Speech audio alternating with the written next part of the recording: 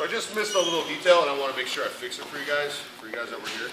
I'm going to have you in an armbar, so I want your head this way. Okay, so we still had that Kimura grip. Okay, so imagine we just did the same armbar. And he pushed my leg off his head. Okay, he starts to put his head over it. So we showed last week a little back kick. So I'm going to boost him up with my knee and lay back. The detail I forgot to tell you guys though is as soon as you lay back and he sits up, you need to sit up. Quick. Alright? I got a little lazy because my partner was making it easy for me. So he just pushed my leg off his head and he put his head over it. So when I boost him up and I lay back, as soon as he sits up, I need to sit up.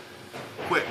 Even to the point where I put my hand on the ground because I don't want him to spin into my guard, which is something else that we covered because it does happen, but I can lessen that from happening if when I lay back and he sits up to make sure I sit up right away.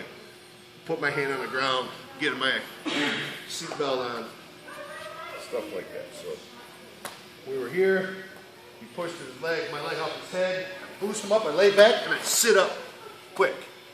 Sit up quick. Now I have his back. Okay, and while we're here, we might as well just put the seatbelt on, lay to that side, get under the neck, and do the rear naked. Okay?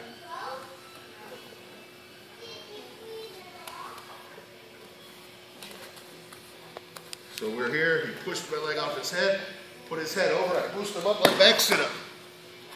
Adjust, get under his neck, lay to that side. Okay, last one. Okay, let's go.